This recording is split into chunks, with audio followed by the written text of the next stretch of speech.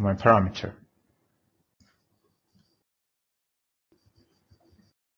Then I need to declare a variable that references the user-defined table type, populate it with data, and run the store procedure or function by passing as a parameter this variable.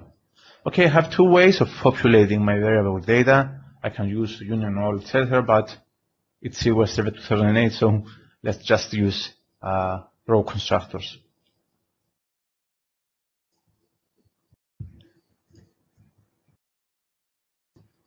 So you see that my store procedure executes, it reads its parameter, which is table type, and displays its contents. I'm using this selection here as well in order to show that what we saw now, that is the contents of our variable, is different than the contents of the employee table.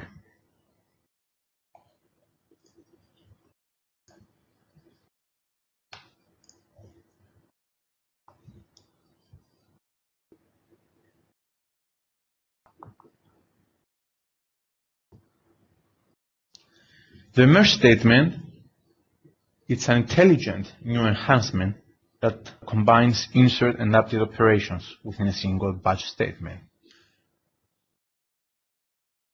One of the best examples indicating the need for using this functionality is the synchronization between two tables. The syntax example contains the merge keyword, where you specify your target and source tables along with the primary key columns, and then you have three cases.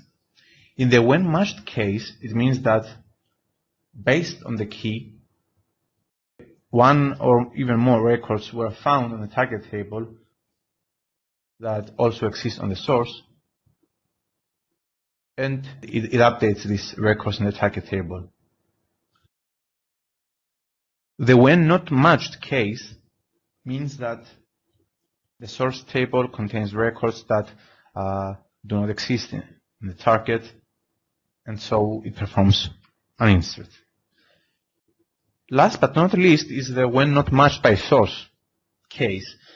Well, that means that your target table contains records that do not exist in the source. And of course, these records need to be deleted.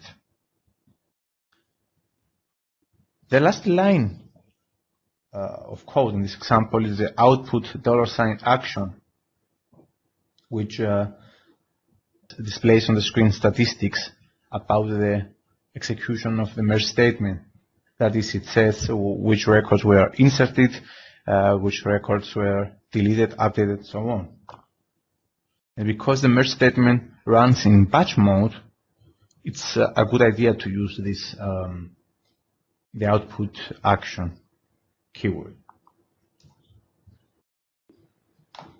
Let's jump to demo 3 and see the merge statement, how it exactly works.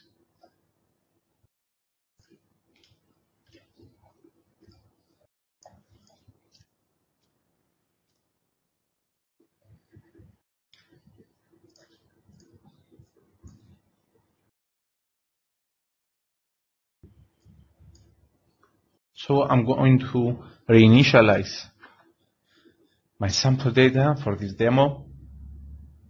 So I delete the contents of the employee table. The employee table will be used as our source table. So this is the sample data. And then I create the target table, that is employee underscore target, with the same columns, so without any data. And I select this table in order to show that it has nothing. So at the time being, we have the employee table, which contains 3 records, and we have the employee target table, which contains nothing. So the two tables are not synchronized.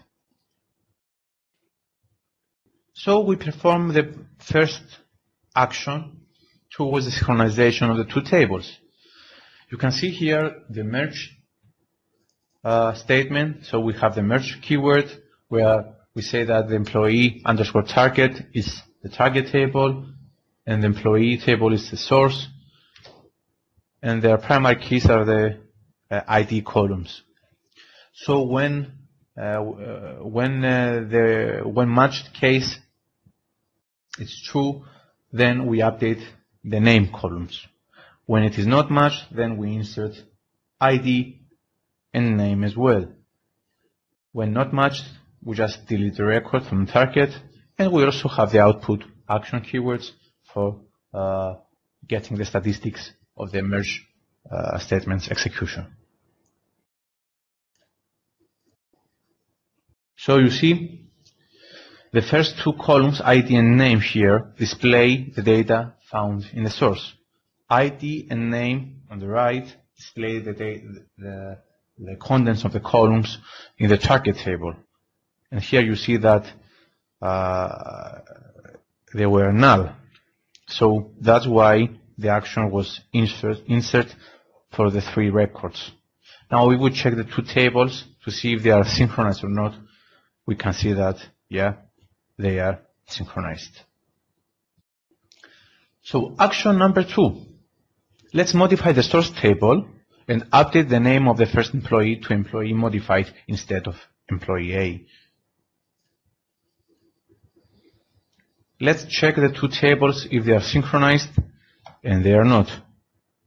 In the source table, we see that the first employee's name is employee modified, where in the target it's MA.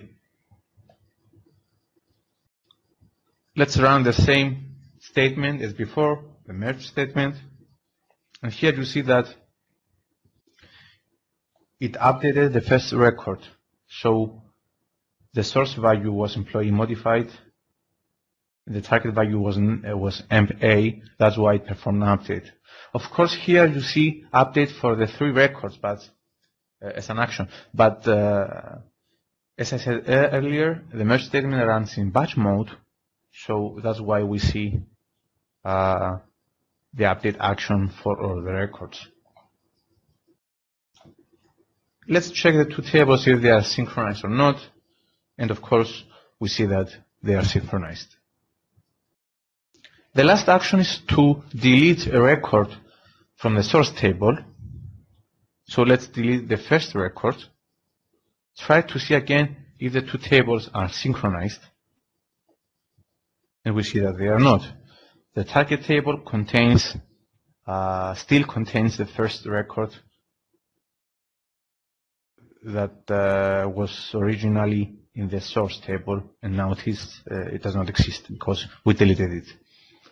So still we need to synchronize the two tables. We execute the same statement again. We see that a delete operation took place for the first record because in the source was null, that is, the record was not present.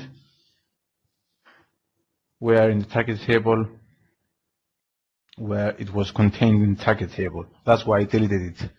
And for the other two records, we see the update operation, but the ID name values for both source and target are the same. So actually, the update did nothing.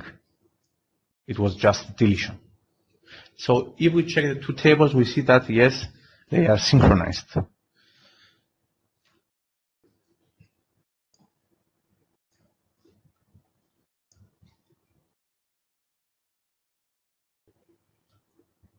Grouping sets enable users to define multiple groupings in the same query.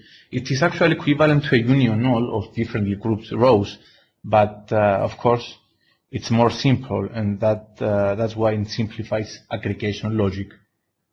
So in the code example we see on the screen, I'm using the AdventureWorks database, and I want to have two different groupings.